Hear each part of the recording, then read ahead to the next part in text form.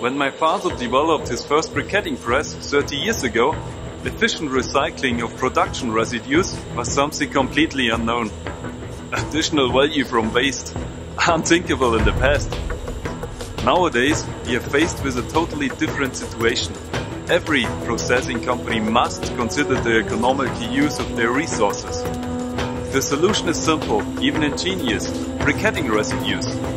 And I'm not just talking about wood chips, but nearly any kind of material, inorganic and organic. Briquetting is environmental friendly, it helps you save raw materials, storage and costs.